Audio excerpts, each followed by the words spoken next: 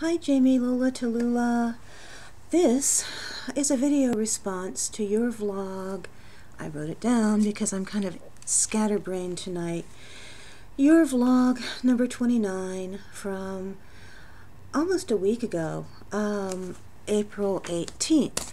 Sadly, this is not a poetry response. I am just having some poetry blocks, but you gave me an idea, so hopefully I can come up with something.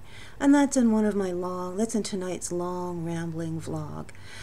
But you know, I feel kind of awkward doing this video response because you know, sometimes I watch someone's vlog and I really identify with what they're saying, or you know, sympathize with it, and really want to say something back, directly addressing that, and not just, you know, in a general vlog. But I'm also not sure whether, you know, the person really wants this, you know, conversation. So I guess, in all honesty, I like you very much. I love watching your vlogs. And, you know, if we were friends in day-to-day life, this is the kind of thing I might say to you over the phone. And the thing is, over the phone, you could say, "Shut up, Alice, I don't feel like talking about it." But I guess in YouTube it's just as good because you can just click my button and send me away. So anyhow, yeah, you just seemed so down and so frustrated. And it made me realize that in a way I'm kind of grateful that my passions lie outside of my job. I want to do well at what I do, don't get me wrong, but I have the kind of job that I do to get a paycheck because everyone needs a job. And I deal with, you know, the same crap that Kelly talks about, you know, pettiness between coworkers and, you know, all the typical stuff when you put a group of people together that can't get away from each other. Sometimes I think coworkers are a lot like families in that, especially in a recession, you all need to be there and you all know you're not going anywhere. But for me, the criticism, if I get criticism about what I'm doing or lack of response, it's not the same thing. It is just something completely different. If somebody says, you know, "I think you should have covered X, Y, and Z in your analysis," there's no emotion involved. I mean, you know, it's an analysis of an IT process. So then there's a discussion that ensues, you know, about whether it's worthwhile or not, and sometimes different people are brought in, blah, blah, blah. But what I do is not going to set the world on fire. I never took the kind of job where I'm trying to change the world through what I do. And I can imagine the tremendous frustration you must be feeling, because I have done volunteer work, and long time ago, I did actually something that made me think I wanted to be a teacher, which was I was a literacy volunteer, and I taught people, primarily people who had English as a second language. I helped them learn to read. And I was very busy back then, and you know, I didn't do it for any length of time. But naturally, people who are going to request help from a literacy volunteer really want to learn to read. So I found teaching to be a marvelous experience. And I kept thinking, you know, as I would do what I considered my dry and dull IT job, oh, I wish I had been a teacher. But, you know, then my sister had children. I became an auntie. My nieces went to school. And I saw it from the perspective of, wow, what it takes as an adult. And I'm a helper adult. I'm not even the primary adult. My sister and brother-in-law are the primary adults. What it takes from a family to get a kid to succeed in school. And I sympathize with you completely, because I have noticed some changes. You know, I am 50, and back in the day when I was in school, we had a smaller percentage of single parents, you know, full-time working single parents. And even then we had goof-off kids. And when I think about the effort that my father had to put into me to keep me up to the level he thought I should be in math, and the level that my sister, brother-in-law, and I are all pouring into my youngest niece, Ducky. I wonder if without that kind of support, how are teachers expected to do your job? And you know what I think? I think you're taking on more than anybody can possibly do, because yeah, you want to teach these kids how to think. But you know what? Teenagers don't necessarily want to be taught. And a teacher alone can only do so much unless there is a support system behind that student. And I think that it's tough because it's really hit or miss. There are a lot of parents, whether it's through just dire necessity, they just don't have the time and the energy to help their children, or whether it's just through indifference, who sort of assign all the responsibility for everything to the teacher. And that must be, if that's what you're contending with, no wonder you feel the way you do. My youngest niece, Ducky, refuses to do homework, and one of her teachers, a very enthusiastic woman, volunteered to call her every evening and remind her to do it. And she called once, and my sister and brother-in-law were furious with Ducky that she had pushed her teacher to this point that she had to take her off time to try and encourage Duck. So, of course, they politely told the teacher it was no longer necessary, and they intervened in a very stringent way, and Ducky is now doing homework. And it can be a horrible, horrible battle. But it's not one teacher alone. It's your family that has to push, the student has to have some support from the outside. And I'm a perfect case in point. I was always very good at school, the nerdy one that always liked doing the book reports because I loved reading the book and blah, blah, blah. But I was not as strong in math as I was in everything else. And you could not convince me in high school. There was no math teacher that could tell me, learn this skill anyway because, you might want to study something in college and then you don't want to have to take all these back courses to catch up. I would have looked at them and said, no, I don't want to. And basically, my father and I sat down at the kitchen table. He was a physicist, and he was not going to accept that I wasn't going to learn math, and we sat there every night and we did my homework. And that was all there is to it, and I had to do it, and I had to get good grades. And a math teacher alone, no, there was no math teacher in my high school that could have made me successful without my father sitting there and telling me, you will do it. This is going to happen. And I have so much admiration for him for that, because I used to feel like crying when I would go to the kitchen table. And I know from the look on his face he wanted to cry too. It was not a picnic for him. And I think more and more teachers now are facing the challenge of being the only person in that student's life who has any interest in educating that student. And that is impossible, because you do have, some exceptional teenagers, of which I was not one, who truly want to take subjects that maybe it's not their best subject, maybe it's not the one they consider the most fun, but they're diligent and they want to do it anyway. I mean, my oldest niece has that kind of motivation.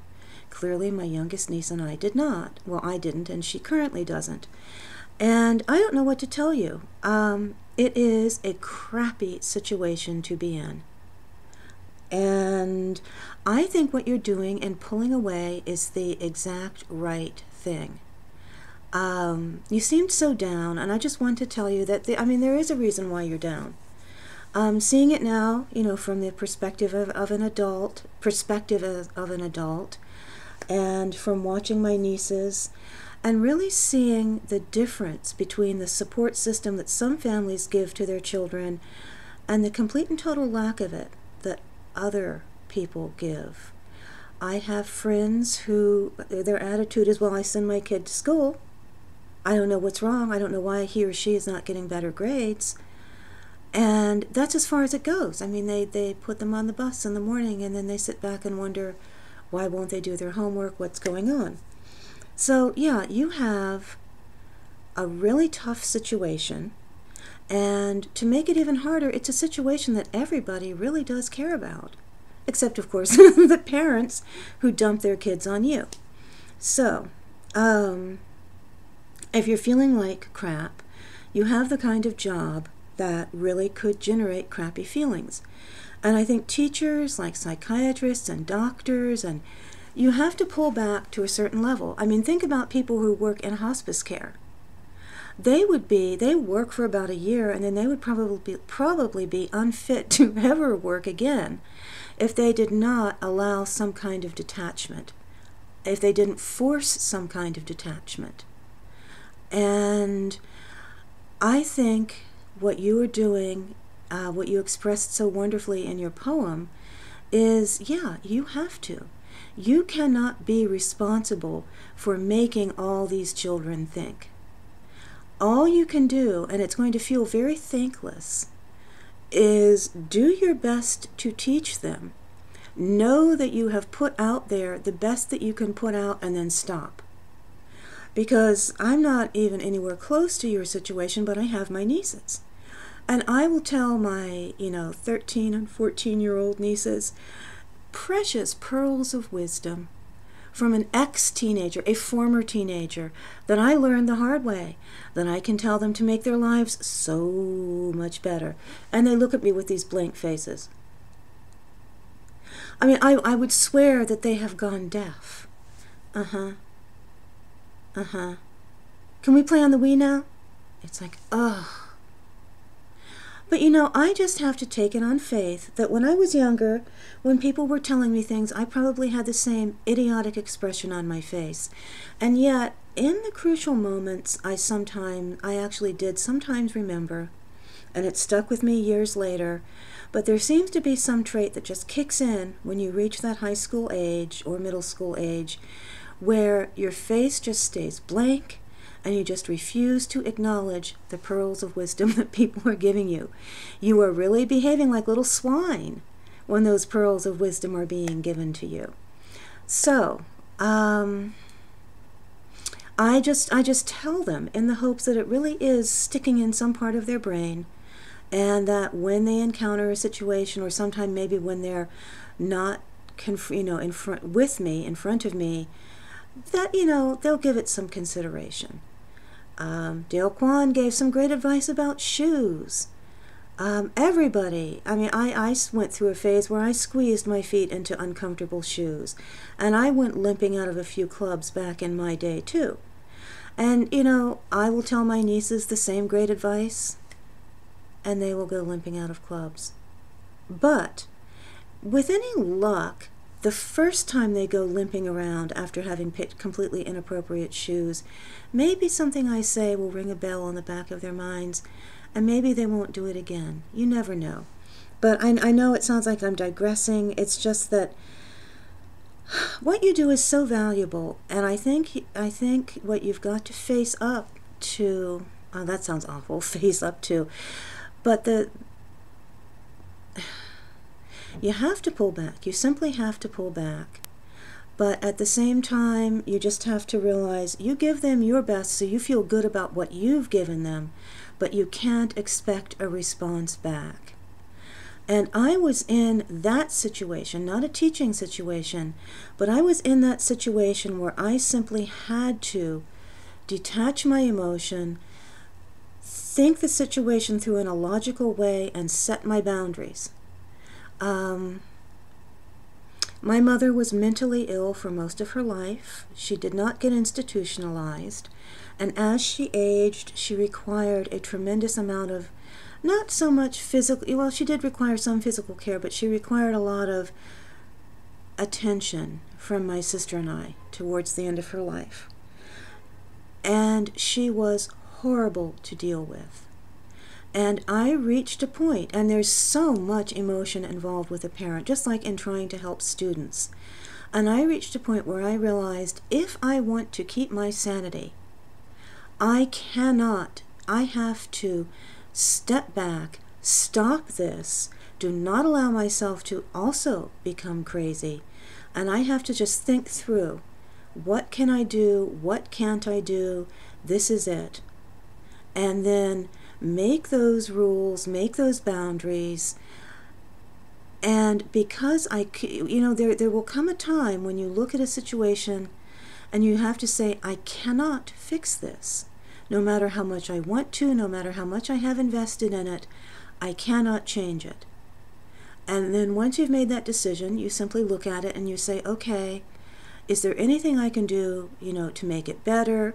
And what can I do with it without destroying myself? Because a lot of people, when they're trying to help someone else, forget that they're a factor themselves. And I think you've got it pretty much. It sounded like you'd pretty much reached that point. And you have to take care of yourself. You really do. Oh, God, I'm just rambling. But, what you said affected me so much because it really was very much, when in your poem, the very same thought process that I went through in learning how to deal with my mother. A situation that would never be good, that I was intimately involved with, and I had to figure out how to deal with it. So I made a decision, what can be done, and I gave as much as I decided I logically could, and I had to accept that there would never be positive feedback. And I think that's probably the hardest thing about the teacher situation and about my situation with my mother. So often when you do what you consider a good thing, you get positive feedback. If you're in line with your gigantic grocery cart full of stuff, and somebody with just a little hand basket stands behind you looking forlorn, and you say, oh, go ahead, it's going to take me hours to get through here anyway, you immediately get a smile. It's like, you did a good thing, they like it. With my mother, I could probably have literally skinned myself alive and given her my skin, and she would not have liked it or appreciated it. And no matter what, and teaching, I can tell when you showed your journal of, the magazine pictures that you show your students, you really do care. And I think you reach more of them than you realize. But you have to just simply accept that many of them will never show their appreciation. They may not even be able to feel appreciation right now. And just do what I did with my mother. It sounds like you're doing it, but I just want to let you know I'm right there with you. You have to assess what you can safely do without hurting yourself. And that in many, many cases you are giving and you will not see the results of what you give. And then just accept it. And that's how I finally learned to deal with my mother. I thought, how much can I give without going crazy? And I will never see the thanks. And that's pretty much it. I do want to read you something from my spiritual journal, this beautiful journal that Andy gave me. I am assuming you're not going to be offended because you go to church. And if anyone else might be offended, this is kind of the end of my vlog. I'm just doing a quick reading, and so if you would prefer not to hear it, now is the time to tune out. I put little butterflies on my page just to let you know. This is from the book of Ecclesiasticus. In Protestant Bibles, Ecclesiasticus is not included. It is included in the Catholic Bible and in all the Orthodox, as in Greek Orthodox and Slavonic Orthodox Bibles. And I have it in mine. Mine is called the HarperCollins Study Bible with Apocrypha and Deuterocanonical books included.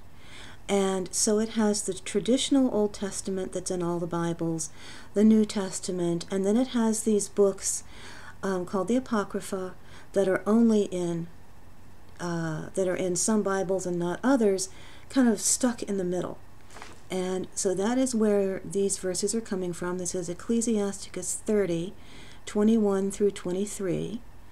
And it says, "Do not give yourself over to sorrow, and do not distress yourself deliberately.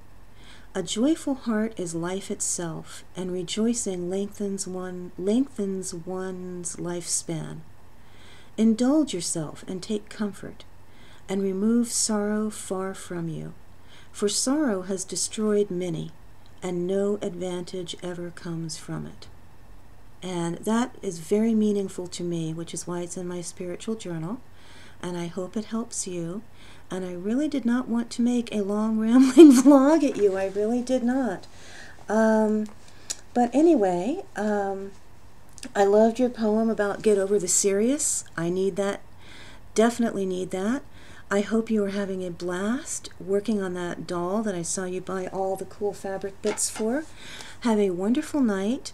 And I really hope you don't mind the nosy old lady poking in with advice. Anyway, take care. Bye.